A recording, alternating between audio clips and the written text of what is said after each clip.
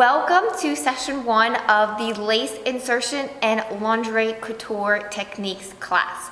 I am your teacher, Maddie Kulig. Most of you in this live session already are familiar with Madalynne, but for anybody who is listening afterwards or watching the recording afterwards, a brief lowdown of Madalynne and what I do. We offer DIY lingerie kits, lingerie sewing patterns. We will be offering ready-made sewing patterns with a little lingerie twist on them later this year. We do bra making workshops both here in person in Philadelphia as well as online, and we do ready-made lingerie. What does ready-made lingerie mean? It means that if you are a DIYer and you and your significant other or your family member or whoever loves what you're making but you don't want to make it for them, I don't blame you. We have a team of sewists who will make it for you. In this class, we are going to be going over lace insertion, which is the process of like inserting a lace into a design. On this example here, it is just at the top edge of the S9729, but there are so many possibilities and variations. You could insert it here, you could insert it here, you can insert it anywhere. So at the end of the class, at the end of the third session, what I want you to do is I want you to feel less intimidated about lace insertion. I feel like lace insertion, couture lingerie, couture nightwear, sleepwear, whatever you're sewing, is equal parts intimidation and excitement. You really want to do it. You love the idea, but you're like, whoa, I don't even know where to start. Where do I get my fabrics? What thread do I use? What pattern? So I want to clear all that for you and give you the knowledge as well as the confidence and like the sojo to do it yourself. But what makes this class so different? So different is that Elma from Elma Lingerie, which if you aren't familiar with Elma Lingerie, go check her out because you will ooh and ah over all of her stuff. I've actually known Elma for a few years now. Before I got into the DIY, like when I first started making lingerie, I just loved her stuff. She does a lot of petite stuff, so for smaller busted people, but her techniques are amazing and very inspiring. So she will be joining this second session to give her techniques, little tips and tricks. She's actually taken some couture classes, so she's going to give you some insight into just different couture techniques.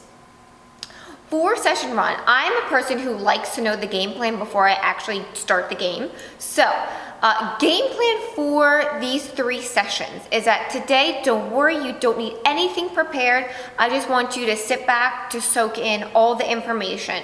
I'm going to be going over different fabrics, different elastics, some suggestions on where to buy different, just online, different vendors. There is a class handout, and I highly suggest that you look at the designers that I put in there, just as like inspiration for, it's really awesome to check them out. Then I'll be going over tools that that I recommend. Do you need a special sewing machine? What type of thread to use?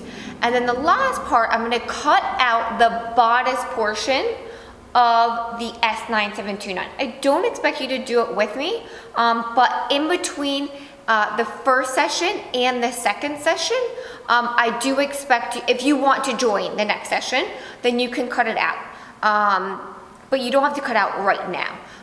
If you are the type of person that, like me, I like to watch, digest, and do myself, you can watch all 3 sessions and just kind of like sit back, relax, and then after the sessions, you can join in or not join in, but do it yourself at your own pace on your own time. A lot of sewists do get very nervous when they are under the pressure of time, and I don't want you to feel nervous at all. The first thing that I want to go over, I'm going to be switching cameras and doing a look down of the fabrics and the elastics and the cutting. Now before I get to that, I'm going to be jumping around in your handout. 2 things that I want to discuss before I go into the look down is what makes couture lingerie or couture actually couture? And then do you have to sew, hand sewing versus machine sewing? Like, does couture have to be hand sewn?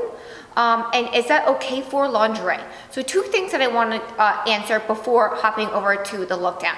One is what makes couture couture. The word couture gives off like the connotation, and you immediately think like, oh my God, I can't sew couture. Couture means that I have years and years of experience of sewing and I hand sew everything, and that's couture. But by definition, couture just means custom made. So you don't have to work in an atelier in Paris. That would be awesome if you did. But you don't have to work in an atelier in Paris to call your stuff couture. As long as it's custom made, which if you're DIYing or sewing on your home machine, it is custom made. If it's not from a manufacturer, it's custom made, it's considered couture. So I want to give you the confidence to use that term. Throw it out there. Be like, yeah, I made couture. And then also, difference between hand sewing and machine sewing. Again, the word couture gives off the connotation, or people immediately think that if it's couture, it's hand sewn. And that if it's hand sewn, it's a little bit better than machine sewn. Not always the case. I get a lot of questions when people, especially with brides to be, and when they're scheduling their bachelorettes, they ask, you know, can we do this by hand? And you know what? I love a good DIY project where I can do it by hands. But when it comes to bras and undies and bodysuits, we want those back stitches. We want those machine tacks. We don't want things falling out around here. So I would suggest, you can, listen, one of my mottos is you do you, boo. You do you, boo, but I would suggest using a machine and getting those secure stitches so that we don't have anything spilling out or popping out or having like a Janet Jackson moment on Super Bowl. So that is my recommendation. Let's go on to fabrics, elastics, and cutting out the S9729 bodice portion. As a referral, this is the handout that comes with the class and that I will be going along with. So don't feel like you have to take any, well, you can take notes, but everything that I'm saying is in this handout. All right, so let's go over fabrics. The first one, most common type of fabric that you think of when you think of couture, is silk fabrics. And here's a little card that I have that goes over all the different types of silk fabrics. They have a lot of different types of variety, which I will get into after I go over like the main fabrics. It comes in charmeuse, there is silk chiffon, there is crinkled chiffon, there is double georgette, there's 4-ply crepe, there's crepe back satin, silk organza, china silk, crepe de chine, stretch silk charmeuse, regular silk charmeuse. So these are the type of silks. Immediately when you think of silks, you think of luxury. It is a great fabric to work with when it comes with couture sewing. The thing about silk is that it is very difficult to work with. It's very difficult to cut. It's very difficult to sew. But that's why you're taking this class. And I'm hoping to give you the tips and techniques in order to make your sewing life a little bit more enjoyable. The next type of fabric is velvet, which I don't actually have an example of velvet, but it's a pretty common fabric that you immediately know what velvet is. Now with velvet, velvet can be used for nightwear, can be used for lingerie. Usually when it's in lingerie, it's a stretch fabric. We actually had a style a couple years ago with a burnt emerald green velvet, and just velvet always just gives a connotation of warm, very luxurious. It's used a lot in robes. They pair like a kimono robe that has lace detailing with a velvet-like body. The next type of fabric is beaded. Now you don't usually see this in lingerie unless it's for some sort of dance wear or like burlesque type of performance. But it is used a lot in couture, just couture nightwear. Not nightwear, but if you're wearing couture let's just say you're wearing the S9729 not as nightwear, but as outerwear, that's when you see a lot of beaded things made. Beaded is very hard to work with because when you're dealing with beaded fabrics and you have a seam, normally the rule is that you will take out the beads from the seam and then sew the seam so that you don't break a needle. I don't know who has time for that. And usually when we actually have been working on a new jumpsuit and we had not a beaded but a sequin, we just sewed right over those sequins. And the other one is cashmere, which I don't have an example of, but it's a really common fabric. Cashmere actually is used a lot in underwear. It provides like a really warm layer, especially in wintertime. It also gives off a really cozy vibe. Cashmere is very expensive, so that's why when you think of cashmere in couture, they go hand in hand, and that cashmere is a couture fabric. And any of these can be used for lingerie or for nightwear. Now, types of silks. Silks come in so many different varieties. The one that came with your DIY kits is a silk charmeuse, and it's a lighter weight silk. Since you're going to be buying a lot of stuff online, you might be lucky in that you have a vendor locally that does offer different types of silks. A great way to determine a silk's weight is asking for their GSM, which is their grams per square meter. So the lighter the GSM, let's just say it's 60 GSM versus 120 GSM. 120 is going to be a little bit thicker, more opaque. The 80 GSM is going to be a little bit lighter and even see-through, which this silk chiffon, which is a really thin fabric, is like I think it's like a 60 GSM. The vendor, whoever you're buying from, usually will have this available if you're buying it from them. Silk charmeuse is great. That's what's used in all your DIY kits for this class. It comes in the regular, which is the non-stretch, as well as a stretch. If you're someone who has big hips and since the DIY slip doesn't have a closure, you might want to consider getting a stretch silk charmeuse because that will help you get it over your hips if you're pulling it on from the bottom, or if you have a bigger bust.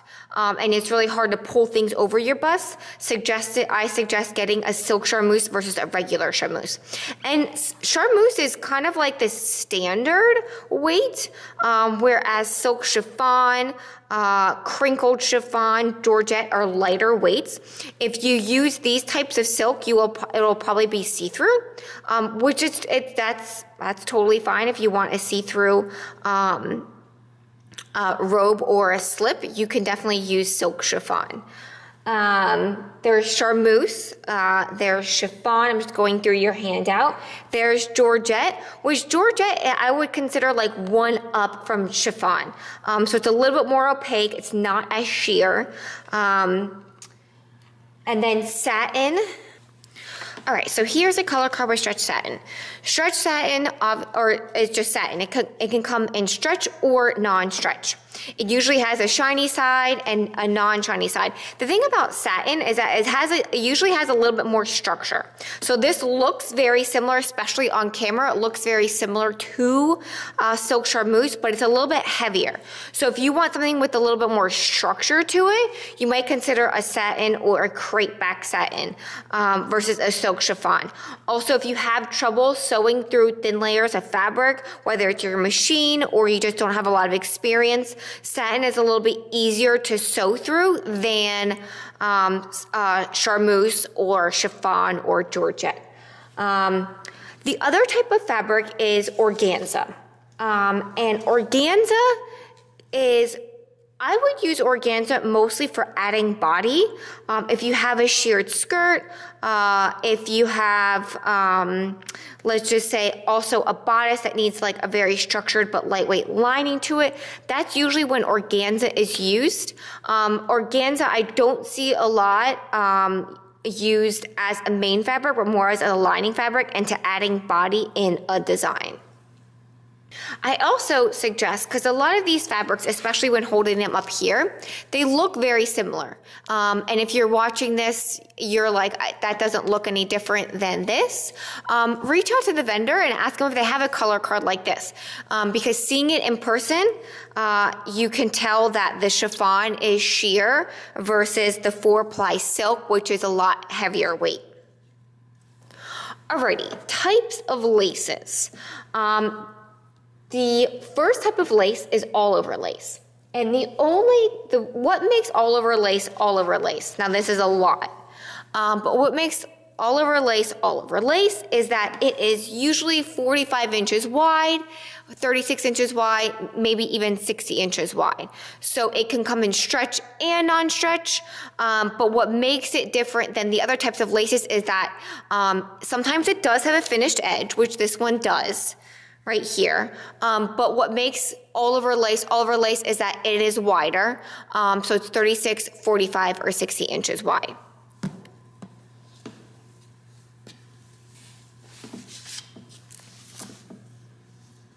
Now, galloon lace, on the other hand, has a finished edge.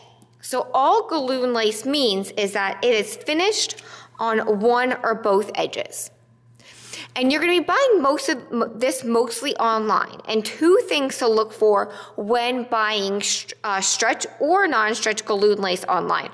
One is that you want to look for the width, because a lot of times things on camera look bigger than what they actually are. So stretch galloon lace can come in like an inch wide thickness, where if you want to use it for a project such as the S9729, it needs to be at least 3, 4, 5. If you're doing lingerie, I suggest 6 or 7 inches wide. Usually the wider that it is, the more likely only one side is going to be finished. It's still a galloon lace because the galloon lace is one or both sides.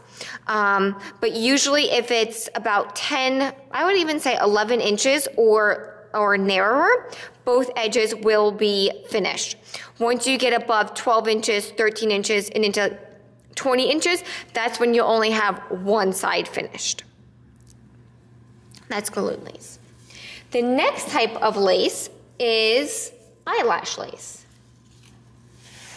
So eyelash lace, this is the type of lace that is used in your DIY kits, is a type of galloon lace, but it has a little eyelash finish on one edge.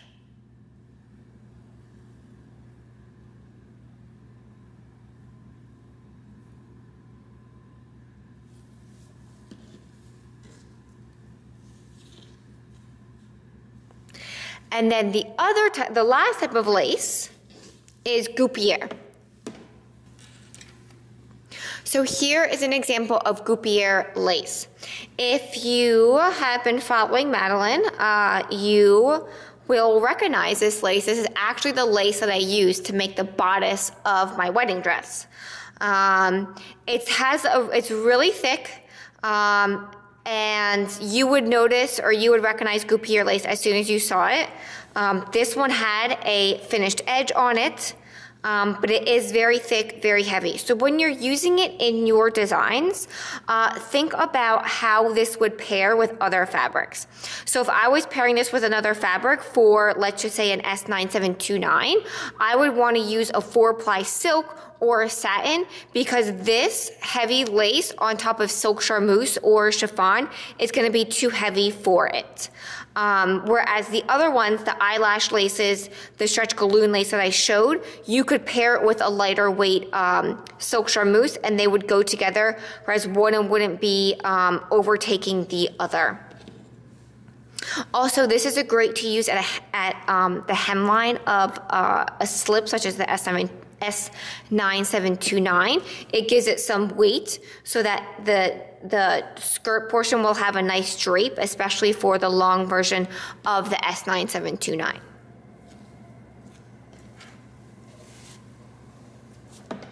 All right, so those are some lace options. There are so many different types of fabrics that you could use for couture or lace insertion, but those are the main ones that I saw. Let's get into elastics, which same thing is that there are many, many, many types of elastics. And I'm just giving you a few that you will probably use most often in your lingerie sewing. So a few different types of elastic. This is wide band, this is strap elastic, this is panty elastic, and this is picot elastic. So the first one that we will go over is picot elastic. Used a lot in lingerie. If you've made a bra, you will recognize picot elastic. It's used for the majority of your bra sewing. All picot means is that it has a picot edge on it, and it's a decorative edge, so it should be facing outwards on the finished garment.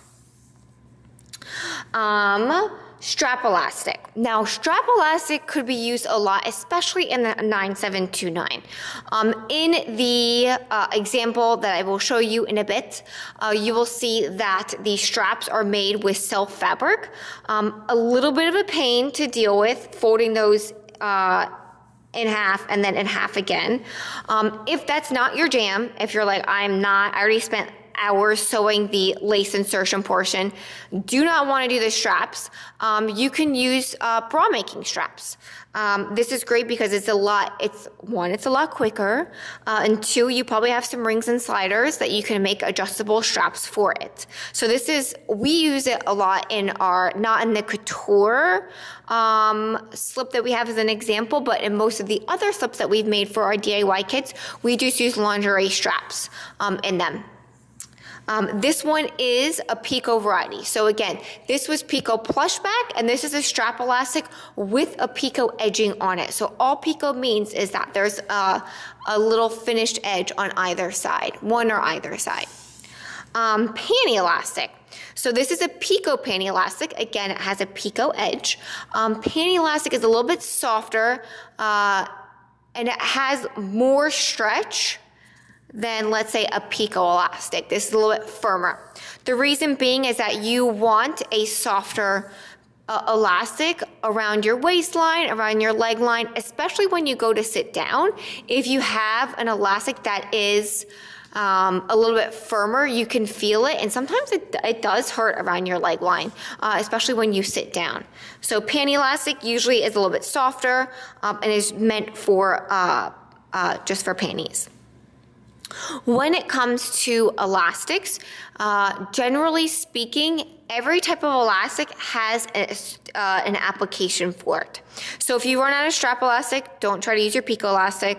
If you run out of panty elastic, don't try to use your strap elastic. Use it for its intended purpose. I see a question that popped up, which is great. What is the most expensive version of silk and lace? So two things to consider is one, silks can be 100% silk, or it can be a poly silk. A lot of people sell poly silks and label it as a silk. So if it's poly, it's going to be 100% cheaper. Not 100% like it's $0, but it's going to be a lot cheaper. The thing to remember with silks that are poly based is that they will pucker. And that if you want a really gorgeous seam, that especially a long seam that isn't going to pucker, spend the extra money and get 100% silk charmeuse. Another thing that's going to determine how much a silk shirt or any of the silks or laces are how wide it is. Usually silk charmeuses, 4-ply silks, are available in 42, I think it is, 42-inch width. Don't quote me on that. It's somewhere in the 40s, or maybe it's 38, but it's available in a narrower width. That is going to be cheaper than a 54-inch wide silk charmeuse. And usually with our vendor that we get it from, the 42 or whatever it is cheaper than the 54. But especially with the S9729, if you want to make the longer version, you need that 54 inches in order to get the sweep of the pattern on the fabric. Same thing with lace. If it's narrower, it's going to be cheaper. If it's wider, it's going to be more expensive. Usually silks that I have seen wholesale, it's usually around $21, $29, $30. So retail, it can go up to $50. It just depends on what vendor you're buying it from. If it has a print on it, it's gonna be more expensive, how wide it is. So that is what's gonna determine how expensive they are. But just because it's expensive does not mean it's better. A lot of times nowadays you find dead stock fabric, especially dead stock silks that are sold to be cheaper, but they're actually very high quality. So just because it's more expensive doesn't mean it's better. Just want to throw that out there. But great question. Thanks for asking that, Stephanie. And the other type of elastic before I get to it is wide band elastic. So this is usually used at the bottom of a bralette or at the waistline of a panty. These elastics don't come up a lot, especially in slips and stuff like that. But if you want to use some of these lace couture techniques on a bra or panty, that's where the elastic comes into play. You will most likely be using elastic in those projects. So I want you to know about elastics. Okay, so there are a few tools that I recommend. But before I get to that, first let's go over a sewing machine. Do you need a fancy schmancy sewing machine? I don't recommend using a machine that you got on sale at a big box brand. I don't like to put numbers, just because it's more expensive doesn't mean that it's better. It's also a lot of the user techniques as well. But if you're spending anything less than $300 on a machine, it's probably going to have tension issues. It's going to give you problems when you go to sew finer fabrics. Those types of machines are really for quick mending. If you need to whip up a cotton blouse or make pillows or stuff like that. I really recommend spending at least $400, $500 on a machine. If you think about it, if you spend money on a really cheap machine that breaks in a couple months, you'll have to upgrade and buy another machine that's a little bit more expensive, and you will probably end up spending about double the amount that you originally planned on. So just make that investment. Buy a little bit more expensive machine. I highly recommend looking on eBay as well. Finding a used machine that's been, refurbished is a great option. I love, love, love the FAF Passport 2.0 and 3.0. It retails for about $7.99, but I have seen it on eBay for about in the 400s, which is a great price for an awesome machine. When I first started sewing ready-made and the DIY kits, I used that machine solely for a solid 2 years. So you don't need a fancy schmancy machine, but you do need a little bit more than, you do need to spend a little bit more than $300, $400. Thread. Thread that I recommend, thread will depend on two things. It's one, the type of fabric that you're using. So if you're using a lighter weight silk thread or a lighter weight thread, you will need to use a smaller needle. In the thread that we used for this class, we used a lightweight thread, and you can tell with the text, TEX. The smaller the text, usually the lighter or the thinner the thread. And usually if you look online, it'll say what it should be paired with. It should be paired with a 60 needle, it should be paired with a 70 needle or 90 needle, or size 10, 8, 12. We use mostly an 8 or a 10 needle, especially sewing through the lace portion, which is a little bit thicker. Now, if you're sewing all non-stretch laces and fabrics, you can use a universal, but if you're sewing any fabrics with spandex in it or any type of stretch fabrics, I highly recommend using a microtex or sharp needle. Your universal needle will probably skip stitches, and that is the last thing that you want. Spray adhesive. Okay, now we get to my jam. If you've taken any of my bra making classes, you know that I love my Otis 505 spray adhesive. I love this thing. And as you can see from my cutting mat, the biggest thing that to consider with the Otis 505 is that it doesn't gum up on my needle or my machine. If I do have some residual glue on my machine, sometimes it gets on like the bed of my machine. I just have that all-purpose cleaner. I just spray a little bit, wipe it down with a sponge, and it comes right off. Now the exception is cutting mat. So as you can see from my lovely cutting mat that's a little bit shiny, not because that it came that way, but because it has some residual glue on it, it does gum up on my on our cutting mats. And we cut and sew and cut and sew and cut and sew so much. Yesterday, I cut out about 36 bras for the girls to sew. So we do a lot here. So the fact that it looks like this is actually pretty good. But a tip that I got from one of my students is that when she goes to the dry cleaners, she asks for the plastic bags that they put the clothes in. And she actually puts it over her cutting mat.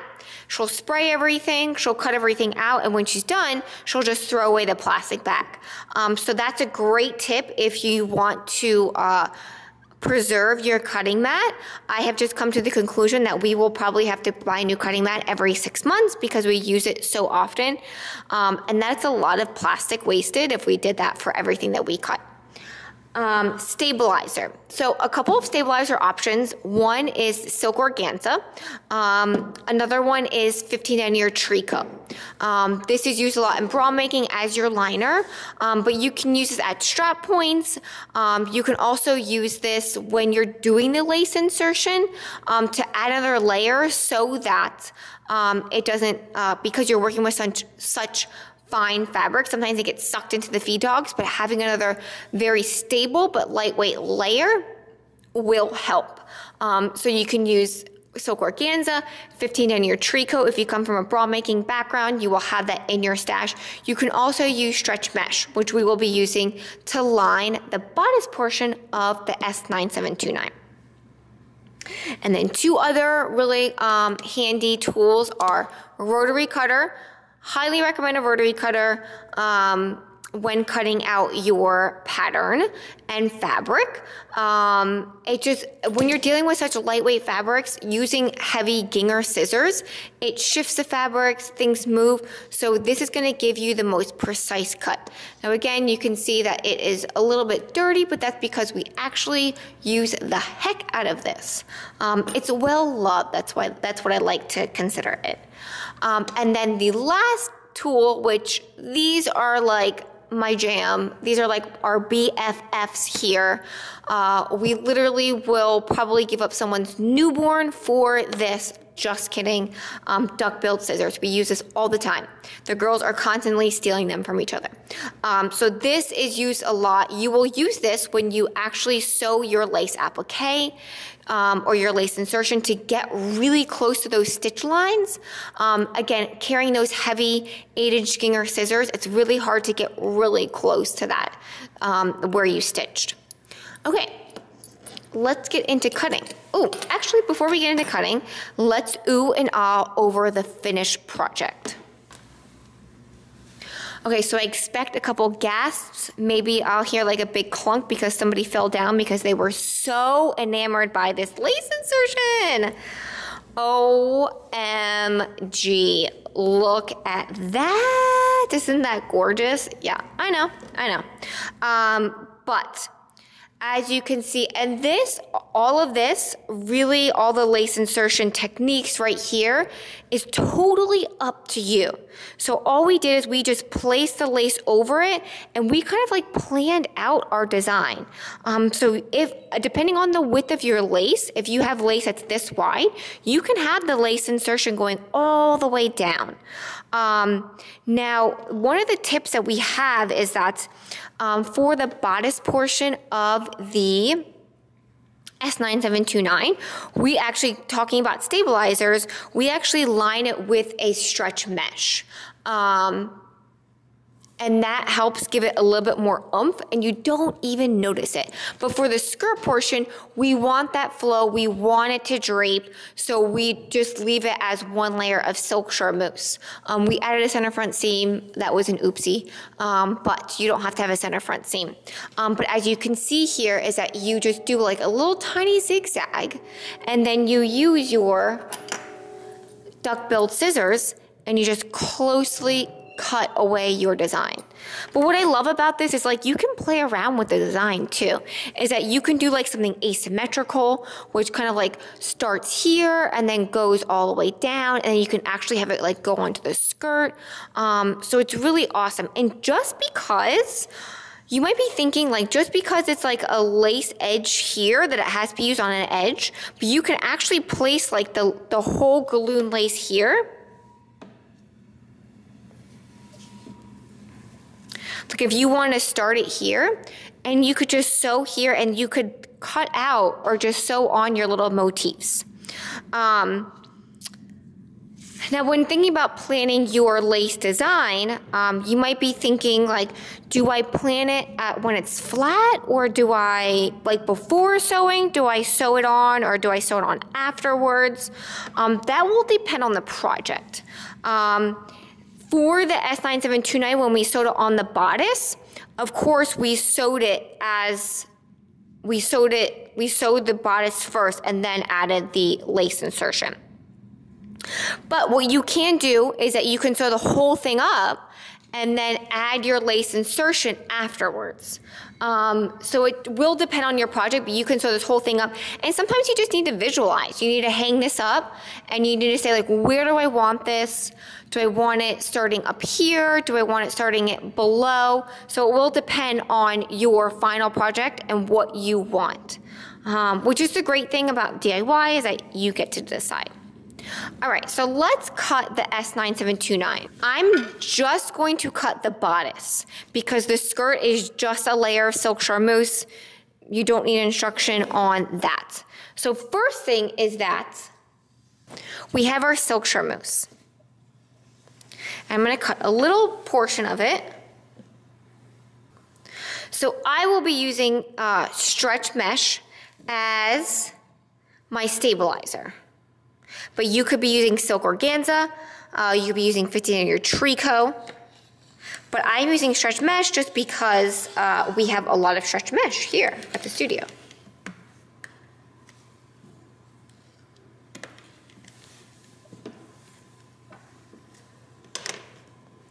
So Oda's 505 spray adhesive, how do you use it? And whether you're using stretch mesh, whether you're using stabilizer, another type of stabilizer, I suggest spray basing one layer to the main fabric and then treating them as one. It'll make it a lot easier instead of it shifting and you trying to pin it.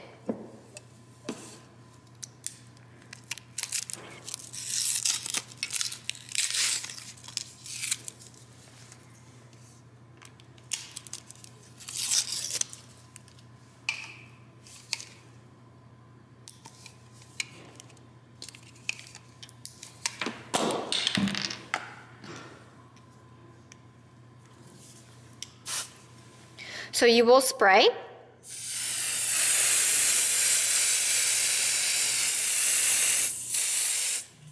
And it looks wet right now, but it will dry.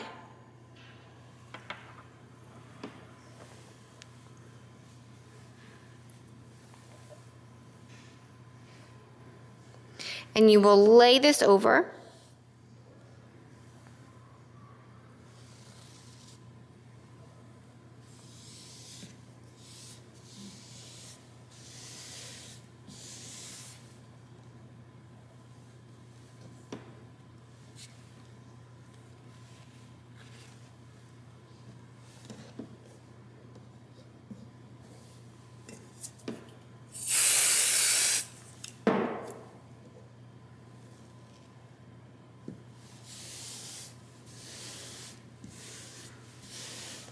And you give a nice press, and then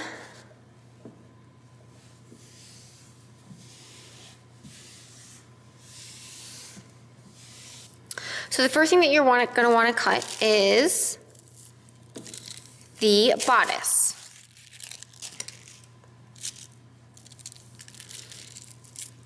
You can use whatever weight that you want.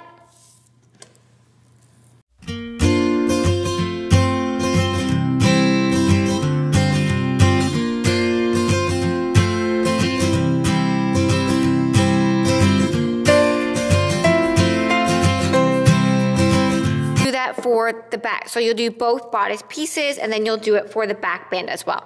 Now, how do you cut out your lace to consider your lace insertion? So if you're following along with and you want to make a slip just like the S9729, what we did is we laid it over. And we're like, how far do we want this to go? What angle do we want this to be? Where are the lace motifs on the lace? And how far do I want it to go down? And then what we did was placed our pattern piece over.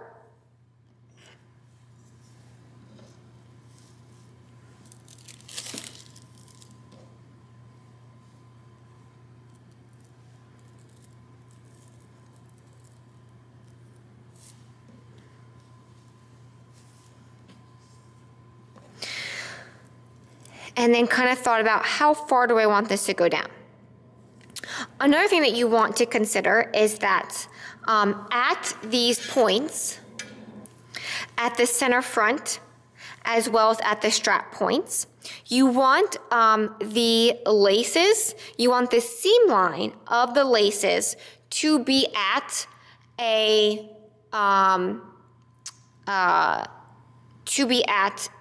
high point. Okay. So you want the strap point as well as the center front to meet at the high point of the scallop, the seam line. So on my pattern piece, you can mark 1/4 inch in, or you mark 1/4 inch in. Now, depending on the width of your scallops, you might not be able to have both of them meet at the high point of the scallop. So you have to determine which one takes precedence. I'm going to do the strap point. Going to take precedent. So I'm going to cut this out.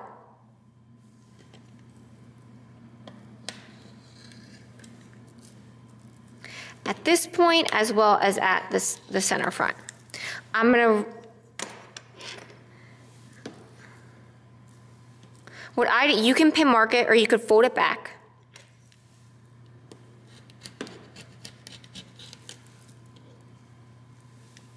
But depending on how far down you want your design to go, I'm going to remove this. You can pin mark it, you can draw it with tailor's chalk, but you can, what we did is we just cut out some more length here.